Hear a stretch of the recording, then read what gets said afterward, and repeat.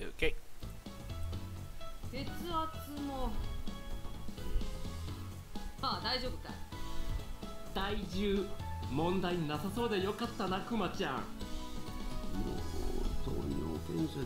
By the way, Kuma means bear, so yeah.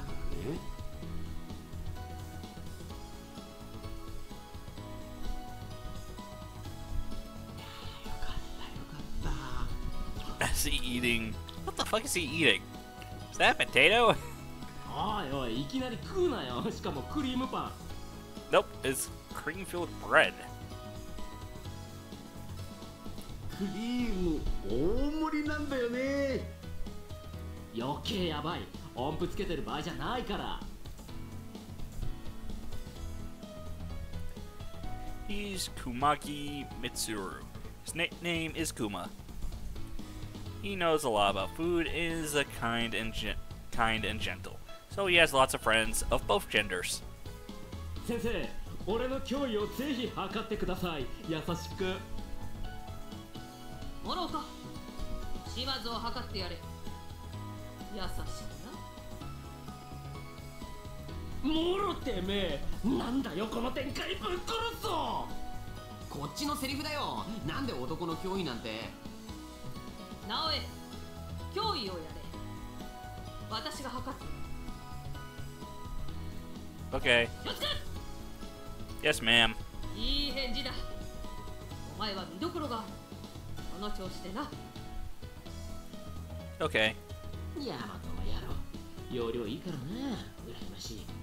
It's called Don't Let Your Don't Let Your Thoughts Show. 先生に測ってもらうなんて緊張すんじゃん。俺はむしろあれ嫌だぜ。キャップはこのまま異性に目覚めないでね。測り終えたやつからグラウンドへ行け。女子がスポーツ測定している。終わったら交代だ。 Oh. 女子が計測中だと。 They ran fucking fast. Everybody runs out to the schoolyard. なんだなんだよくわからんが俺も。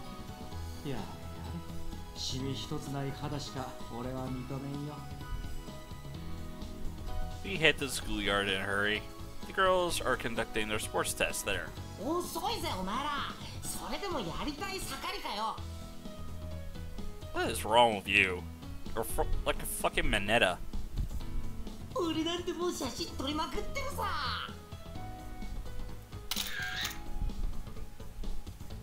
Fukamoto Ikuru. He's a cameraman who gives everything he has for the female body.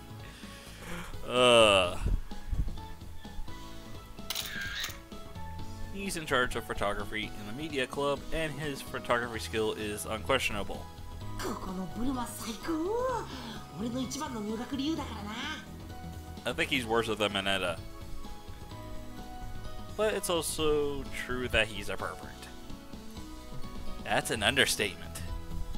4八はほんとエロス話ばっかりだね。見てろ、将来絶対金稼いで風俗通いしてやる。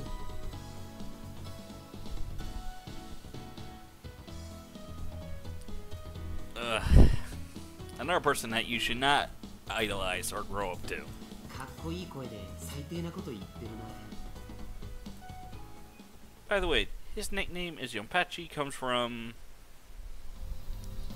night of the new academic year orientation in the men's room. お前ら、刺繍貼ってとか全部言えるか？普通わかんねえよ。せいぜい30個だよ。岩清水、浮き橋、しがらみ、後ろやぐら、押し車。すごい。スラスラ出てくるね。48手を全部言えると。お前あだ名48な。Yonpachi, or 48. 褒め言葉だな。ぜひそう呼んでくれ。愛を込めて。それでいいんだ。俺は24時間セックスのことしか考えてないからな。 That's crazy. で、お前自身は交尾はしたことあるわけ？悪かったな、ねえよ。What the fuck is wrong with this guy? 触れちゃダメなところだったみたいよ。どうせ俺はな毎晩こんにゃくとやってんだよ。こんにゃくよりカップ麺のふやけたやつがいいぞ。今もこんにゃく3個ほど持ってきてるんだよ。Don't bring them with you, and they already have slits in them. ああ、腹減ってきた。このこんにゃく食っていい？ How come he sort of reminds me of that character from American Pie? I don't know. I don't remember. No, you should learn a bit about sex. ゴミ忙しくて大変だな、ヤマト。体壊すなよ。I regret I couldn't say anything about your cup noodle comment. ま、どいつもこいつも女はいないってことだね。俺は恋人いるぜ。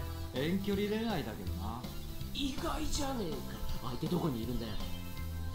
ディスプレイの中だ。二次元だからな。遠距離にも程があるぞ。携帯小説に泣く三次元女などとうに捨てた。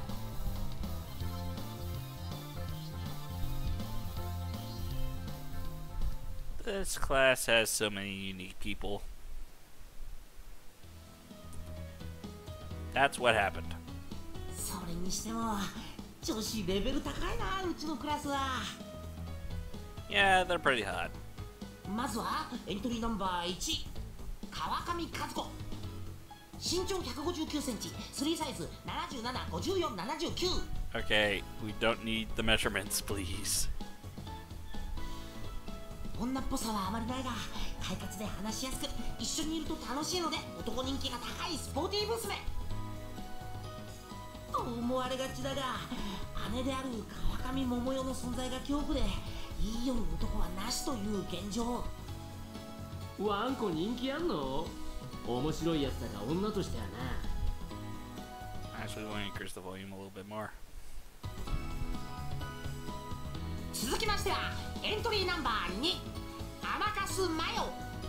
身長149センチ、スリーサイズ74、52、73。頑張り屋の委員長で話していると和む、その体格ゆえ特定の人たちに崇められている。俺様の目から見ると小動物に映るリス系だな。続きましてはエントリーナンバー3、椎名都。身長155センチ、スリーサイズ84、59、83。クラス最高級の美形で実は胸もある。だがクールすぎて人を寄せつけない。それ以前にどう見てもヤマトの女。 She's not my woman, she's nobody's woman. まあな、でも周囲からはそんな感じに見えるぜ。 Everyone tells me that. とまあレベルの高い3人を例に挙げてはみたが、周囲の環境や体系的な問題から突撃できないわけで、結果あれに集中するわけ。小笠原千佳。身長157センチ、スリーサイズ82、60、81。誕生日7月20日、血液型 B 型。現在は付き合っている男なし。 Wow, he's even aware of her blood type. 付き合いたい女&やりたい女ナンバー1の2冠。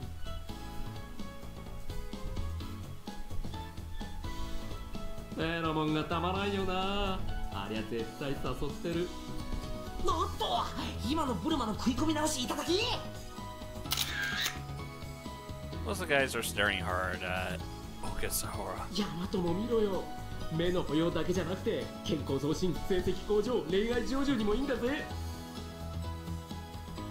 Rumors have amazing effects, huh? Alright, then who should I look at?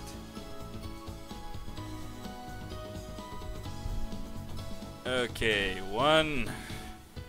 That's a danger. Just staring, looking at Miyako or anywhere near her is a different matter. But,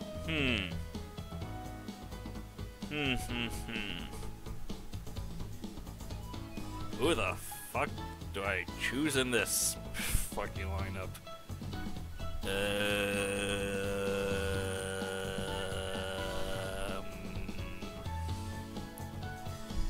Oh, fucking boy. How the fuck do I do this now? Okay, let's see here.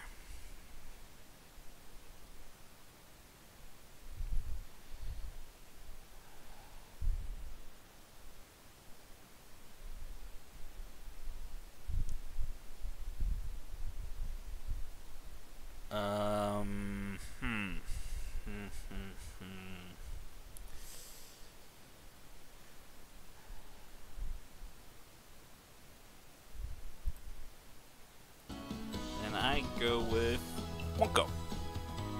Oh, she's running around hard. Wonko looks so lively when she's moving around. あ、ヤマトたちだ。イエーイ。 She waves at us. She's waving her hand like normal. やね元気なやつだ。チカちゃん、相変わらず足早いですね。私、どうも体力系は苦手で、委員長なのに情けない。私、頭あんま良くないから、ここぐらいはね。で、タイム何秒 ?100 メートル11秒63。早いね。11 seconds? Okay. ワンコやシーナッチには負けるけど、それはそうと男子の視線が露骨に刺さります。みんな私を獣のような目で見ている気がします。委員長とはいえ恥ずかしいものがあります。Oh, yeah, yeah, ワンコ、次私が走る番なので計測お願い。分かったわ。まあ私には勝てないよね。初めから走りでワンコと勝負する気ないし。それも退屈なのよ。せっかくだから勝負。Wonko. Calm し yourself. ょうもない。ま、いいよ。では明日へ向かって走る。 Whoosh. おお、やっぱり速いわね。どうかなどうかな。測定を終えたものは上がれ。バナナを用意しておいたから食べたいものは食べてエネルギー補給していいぞ。 I prepare some bananas. バナナ食べていい？ Miyako crosses the finish line. しまった。我ながら自己ベストかも。ワンコどう？ごめん、ボタンを押すの忘れちゃった。もう一回。自分から勝負仕掛けといて何そのうち。ごめんなさいごめんなさい。なんだワンコが都にチョップされとるぞ。どうせまた追い倒したんだろ。 It says in this book that you're supposed to scold her if she does something bad. 愛犬のしつけ方か。その本バイブルだよね。シーナもお前たち絡みだと明るい方なんだよな。 But you know a lot about the girls, huh? ああ、3サイズはおるか好感度までわかるぜ。お前の現在の好感度はこんな感じだな。 What is this? This is a shocking graph I've never seen before. Why does it have one of the characters in there already? Of course, Miyako's on the top. She's off the scales.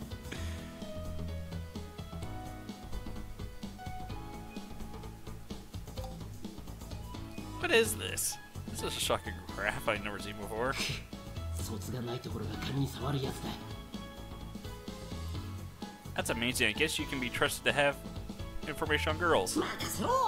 何かを極めるならとことんだ。なあ、風間。ああ、その意見には賛成だ。何事も全力で。ちなみに俺様の好感度はどんな感じなんだ？ All of them are rock bottom. お前は見るまでもないと思うが、これこんな感じ。 Yeah, a good bit of them are rock bottom.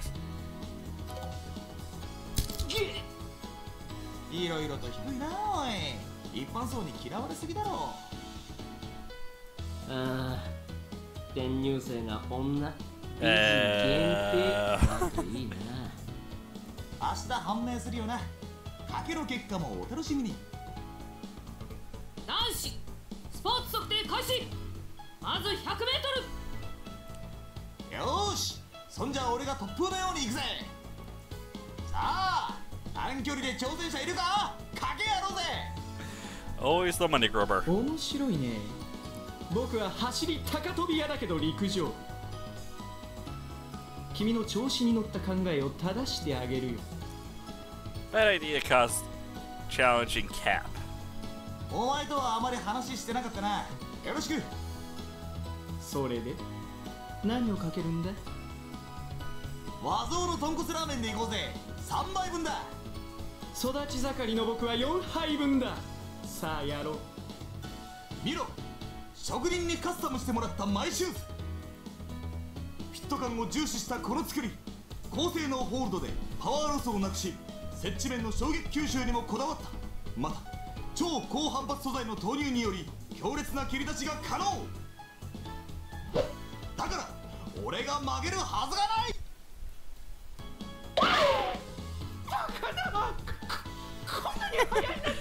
Like I said, you're not gonna win against Cap. The race between them ends with a complete victory by Cap. 本職だからって種目違ったら俺には勝てないぜ。勝っちゃったね。ガキの頃からいろいろと無敵だなあいつは。 That's why he's our leader.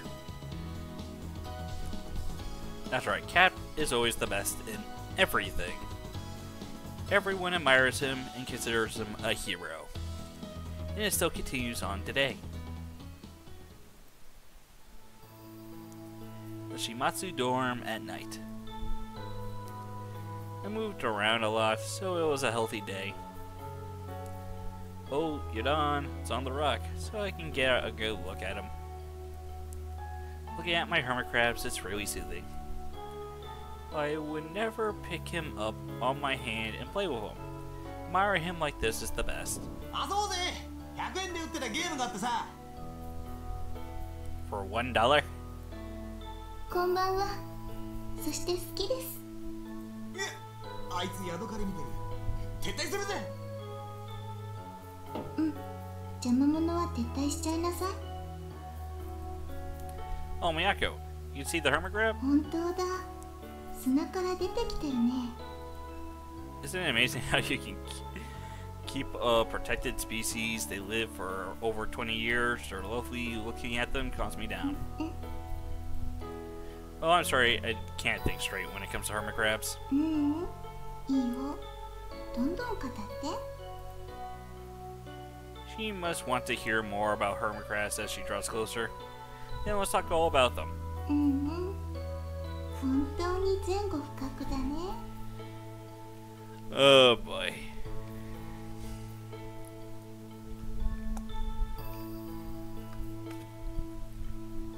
I know the dangers that come with you, so I'm going to not go down your route. Although your route's story is normal, it's just the amount of sex scenes is not. I tell Miyako all about how hermit crabs are for 2 hours. 2 fucking hours. What the...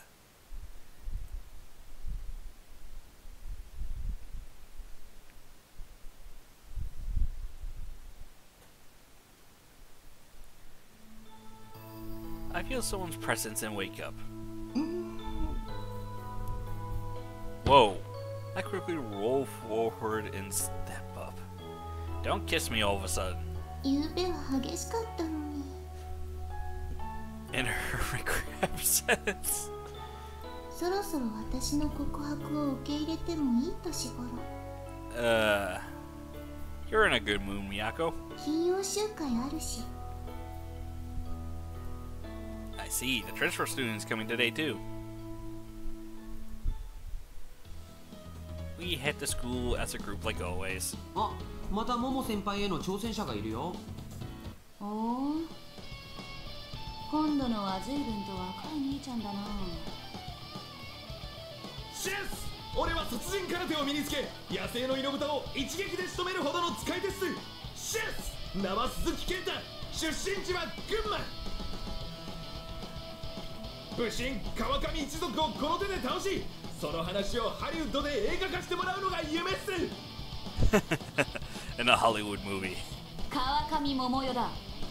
その映画開始1分で終わることになる。 Probably less than that. でかせー、うわちー、故郷まで飛ばしてやれ。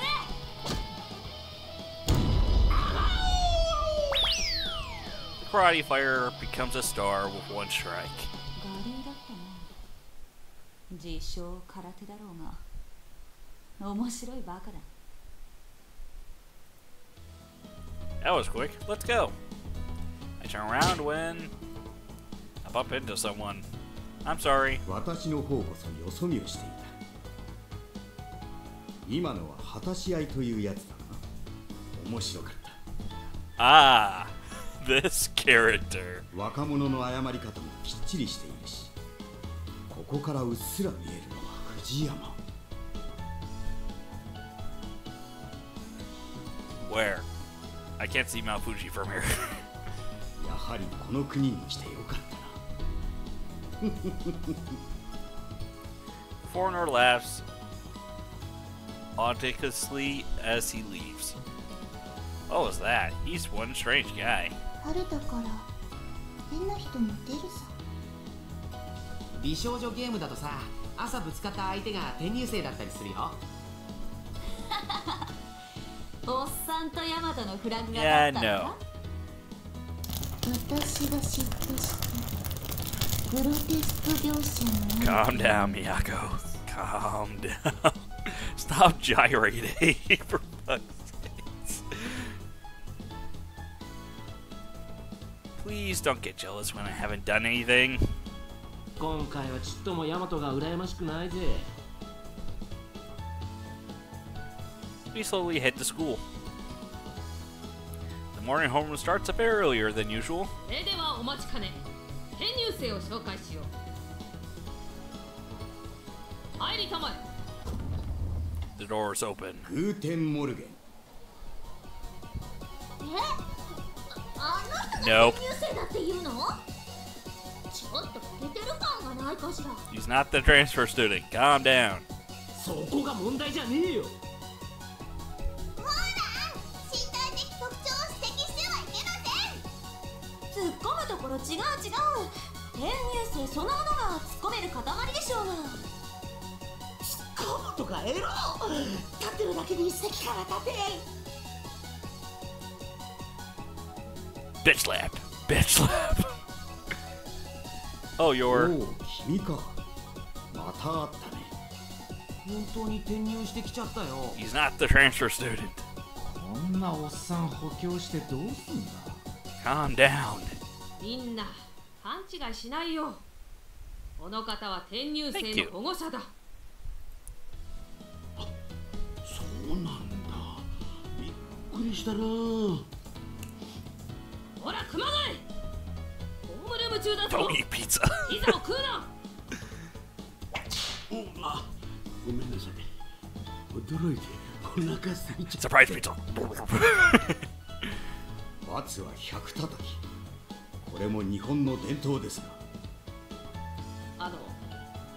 遅くじゃ。ご安心を。時間には正確な娘です。 Very punctual indeed. 間もなくかけてまいりましょ The man points out the window and everyone looks outside. う。グラウンドを見てみるがいい。Get. どうしたヤマト？何が見えるんだ？ A girl charged into the school property. なんだそりゃ。何かあるらしい。よし。見たいものは見てよし。 Everyone comes up to the window side うん、確かに乗り込んできたね。 on a horse. 馬で。 Yup. クリスティアーネ・フリードリヒ、ドイツ・リューベックより推産。この寺子屋で今より世話になる。She's riding a horse. Her blonde hair looks beautiful as it flares in the wind. おお、金髪さん可愛くねマジ可愛くね Don't make me slap you again. しょー Actually, this guy deserves just the censor bar on him. The guys were at... As I put the censor bar on one of them. Let's face it, he deserves the censor bar. Let's put him back. A horse? She's really funny. 女かよまずった賭けに負けたあ、俺もボロ負けだでもそんなの帳消しになるくらいレベル高えよ Silence. うわ、これはもう完全に負けた。でも馬って Yeah, I doubt anyone was expecting a horse out of fucking nowhere. 日本では馬は交通の手段だろ Yeah, back in the old days, not modern time, jackass. いや、道路とか見ましたよね。自動車が多かっただがテレビでは馬も走っているそれ時代劇だと思うんですけど。